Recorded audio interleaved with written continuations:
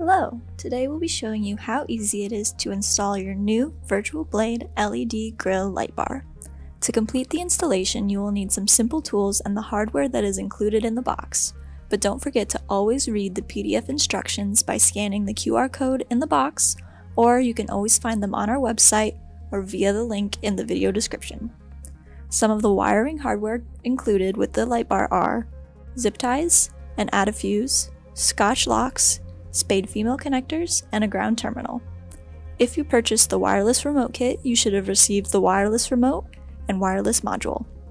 The tools you'll need are electrical pliers, electrical tape, a ratchet wrench with socket set, and a screwdriver. Let's begin! To start, you'll of course need access to your grill.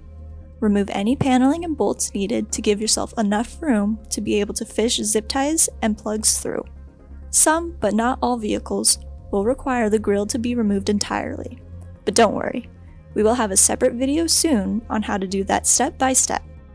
Place your light bar where you'd like it on your grill and feed plugs through and up the grill. Set the plugs out of your way and get ready to zip tie your grill in place. Make sure there is a solid structure you can zip tie to in all three spots and that it is centered. Then zip tie firmly. The lattice clips on the light bar make it so that you can use the zip ties vertically or horizontally, and they are hidden behind the clip either way. If you are installing a second light bar, simply repeat these steps. Once you zip tie the light bar nice and tight, don't forget to cut off the excess of the zip tie.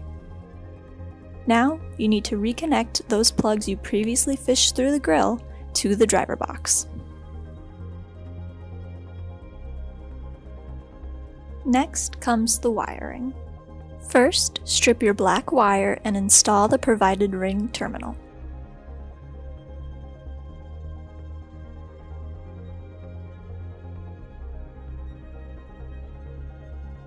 Next, install the provided add a fuse connector to the red wire and add the fuse on top.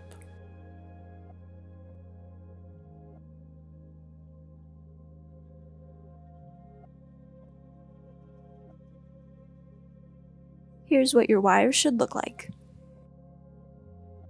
Now, the next bit of wiring is only necessary if you are planning on using the work blade strobe functions. You can remove the protective casing back a bit to reach wires easier. You'll need to add the spade female connectors to the remaining color wires. Then connect the white wire to the blue wire on the remote module. Connect the orange wire to the yellow wire on the remote module. Then, cut and strip the red and black wires on the remote module and connect them to the light bar red and black wires using the Scotch locks provided, red to red and black to black.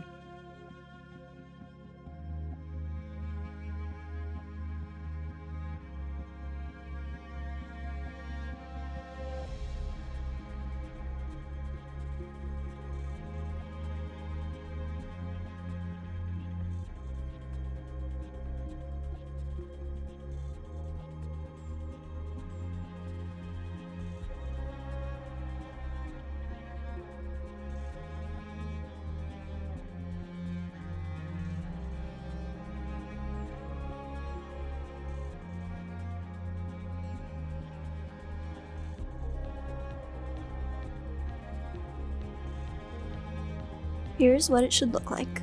Also, don't forget to use electrical tape on any exposed wires. Here, you will connect your black wire to the battery and connect your red wire to the fuse box.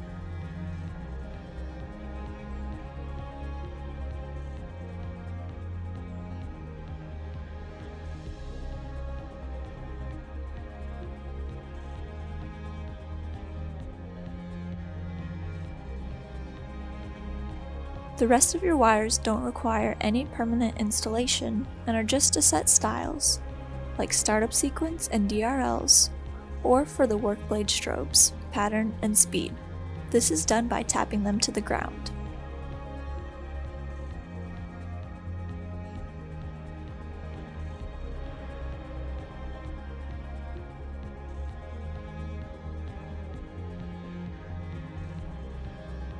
Once satisfied with your selections, Collect all of your wires and bundle them up with a zip tie and hide them.